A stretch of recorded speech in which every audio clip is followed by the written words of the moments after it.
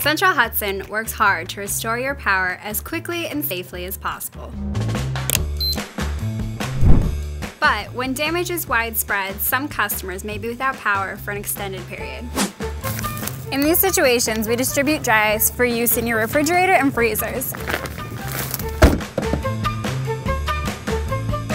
Dry ice is extremely cold, so cold it could cause frostbite, so don't touch it.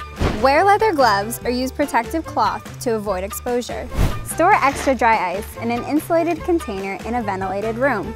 And do not leave dry ice unattended around children and pets. To dispose of dry ice, leave it at room temperature in a well-ventilated area. Finally, do not breathe the carbon dioxide gas produced by the dry ice. For more safety instructions, read the dry ice packaging.